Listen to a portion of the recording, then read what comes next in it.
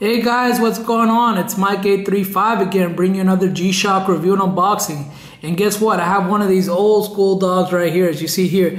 This particular model is the GD200-2ER. This has, as you see here on the square box, the particular module of this watch is the 3267. Of course, these are the original tags, shock resistant, 20 bar water resistant, stopwatch timer, alarm, and super LED light. This is a model in particular that I wanted to review. This particular model didn't do too well with the sales when it came out. I believe that Casio has already implemented the design of the inside module into the new GD110.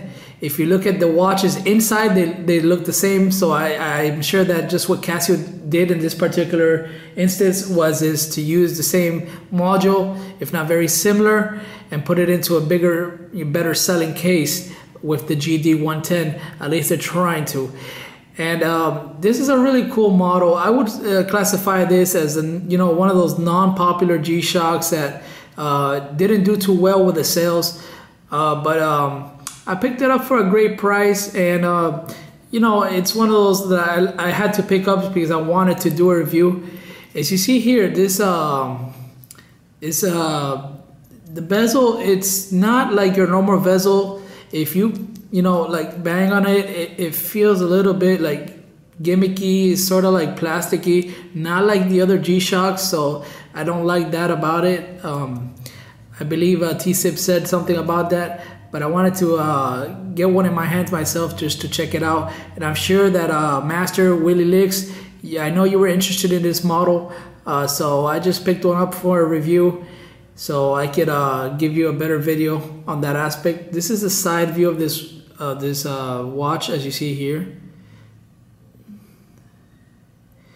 And what I do like is the band, as you see here. It's pretty cool. It says here, if you can read, glass fiber insert construction. It has that carbon fiber look, which does really look really cool in the up close and personal. But it isn't real carbon fiber. It's just glass fiber insert construction. It's like sort of like a carbon fiber look-alike or something like that. This is the inside of the watch. You have your basic functions, as you guys are seeing right here.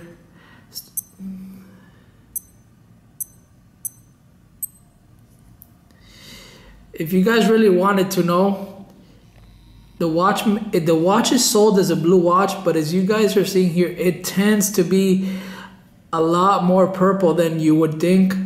So if you're not interested in buying a purple watch, and don't get this model, it tends to be more purple to the naked eye than blue. This is I like the buckle, what they did actually here with the cloth, and this particular model. It says here, Casio Japan. This is the back plate on the GD200. Of course, that square model box that you see here in the middle next to Casio, that is the module number 3267. Overall, it's a basic G-Shock. It's one of those that you could hate it or love it. I believe they made another version of this, a red one and black. And I'm sure there's another one. I'm not sure 100%, so I won't mention it. But I know there's a blue one / purple, as you're seeing here. And there is a red and black one. My favorite part of this watch is the band, the way it looks. It's really cool. It's not like something we see every day. To give you a more detailed look onto the zoom of the watch, there you guys go. I hope you're picking up all the details. The band is really cool in my opinion, as you see here. Glass fiber insert construction. As you see here, the LCD is sort of like the MM-2 series. It's all blue inside. And those are the details on the watch, as you guys are seeing here. Anyways, guys, it's almost time to wrap up this video. I hope you did enjoy it. If you did, I ask you to take that 1 second out of your time, and if you'd be kind enough to just click on that subscribe button, like, and I would appreciate it if you have any comments, just to write it down below on the comment box. I would appreciate it, and that way we can get into more conversation in this particular model of watch.